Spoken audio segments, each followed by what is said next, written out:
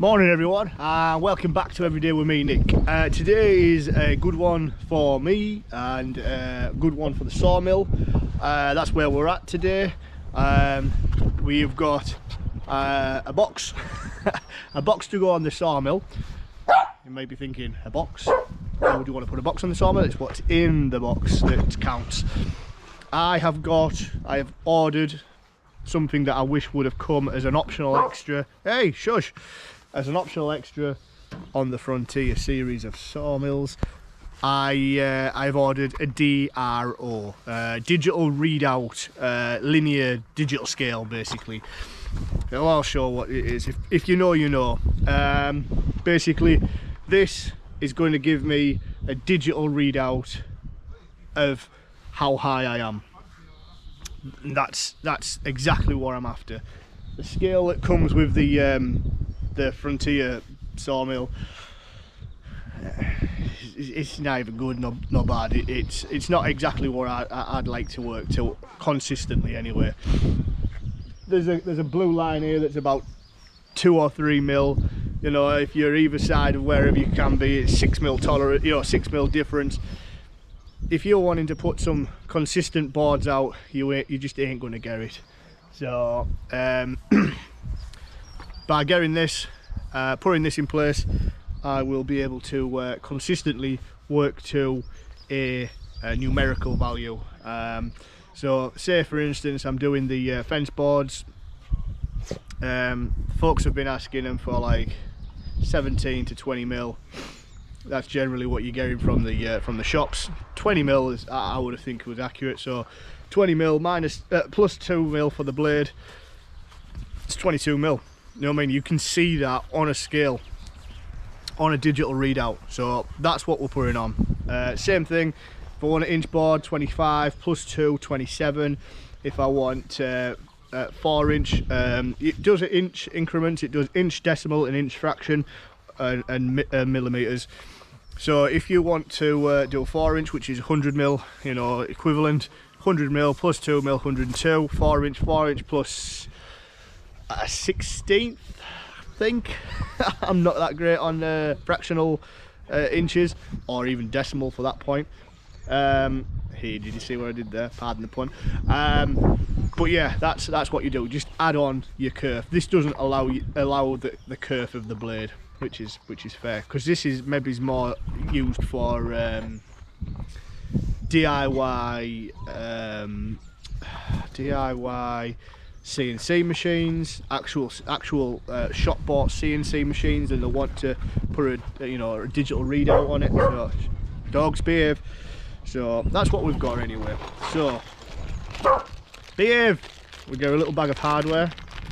That's gonna, yeah, that's got some destructions which aren't very destructive.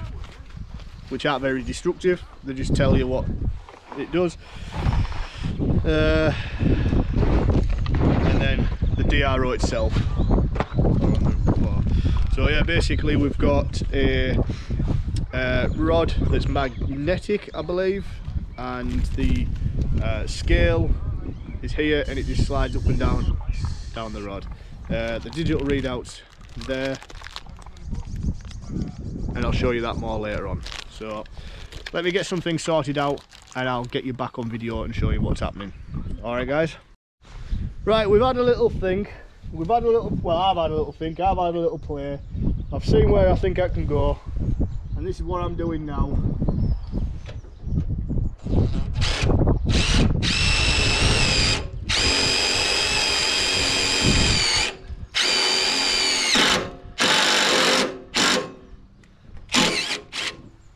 Ah, the bloody good screws then.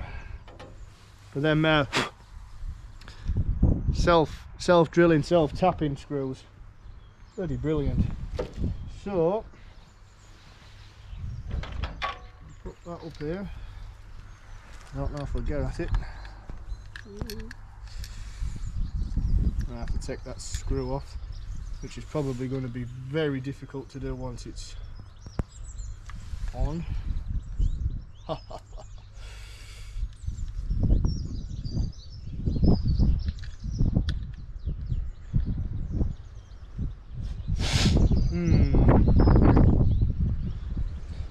It seems like this company, Warco, I mean, I hope it works, but it just seems like the hardware that they've sent isn't something missing. I don't know.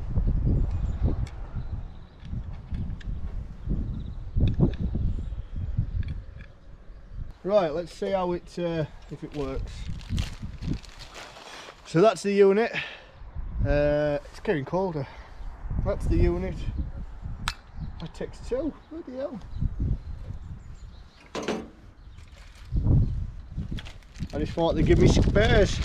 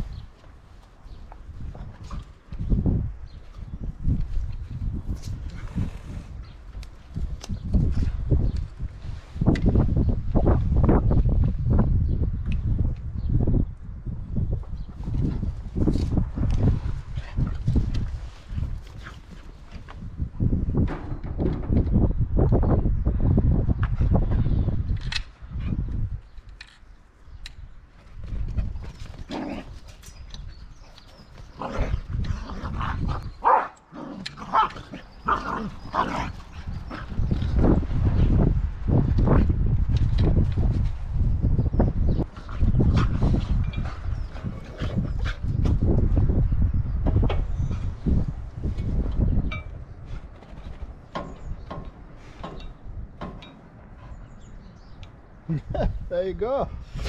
That's how it is set. I like it. So this is magnetic. So we're going to route this somewhere to our convenience, which I think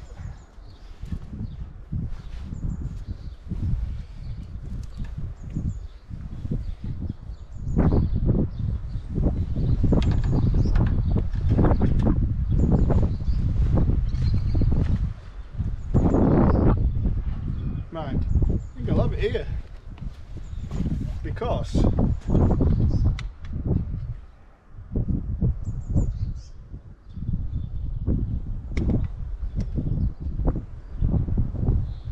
I'm going to be winching from here, so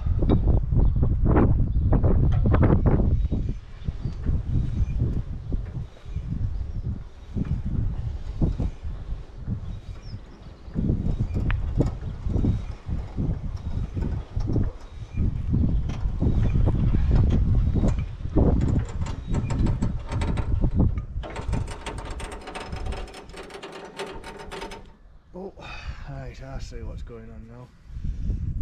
That is out of line then, isn't it?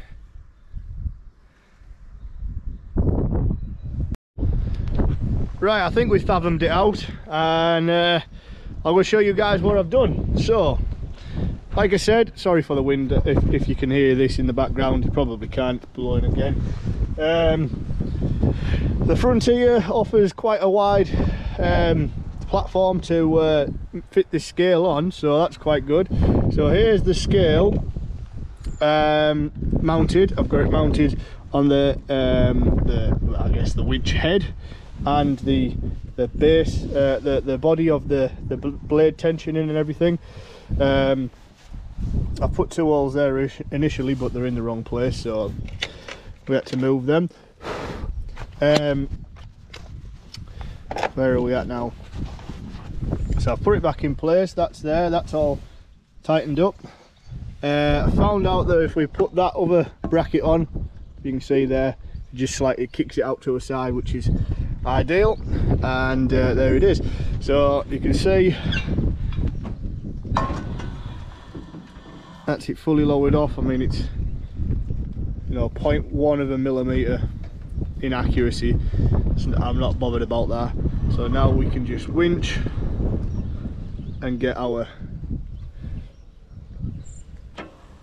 sizing that we require. So also allows me to go right up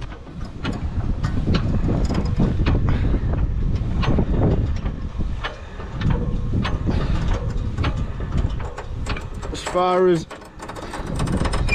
we are allowed, and I've still got plenty of room. Still got plenty of room there. You can see now that it's slightly on a wonk. I put that in with a with a spirit level, and it clearly hasn't made any difference. So something must be slightly off. You can see it's slightly leant over, but anyway, we'll get past that. It works, and that's it. It's 455 above, so shouldn't be milling much more than that. That's absolute.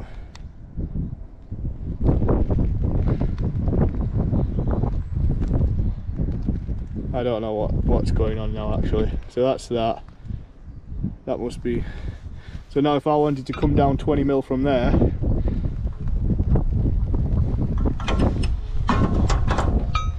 I'll just come down. I don't know why I've said 20 mil, but you know, I ain't gonna split hairs with this either. We're just gonna work it 20.15 mil. You know, that's all right. So yeah, I'm pleased we've got that scale on now, that digital readout. That's definitely going to save us a lot of headache, and we'll get some accurate timber put out now, or lumber for you guys in America. Right, so let's get a log on the mill. The sun was trying to pierce through there, but it's gone back again. So let's get a log on. Let's get this tree, this log, you know, whittled down. We've got 2 more 8x8s to do, so that's today's job. Right guys, I'll set you up on a time lapse. I'm sorry you aren't going to get much video today. I forgot to unload the previous footage off, so time lapse it is, guys.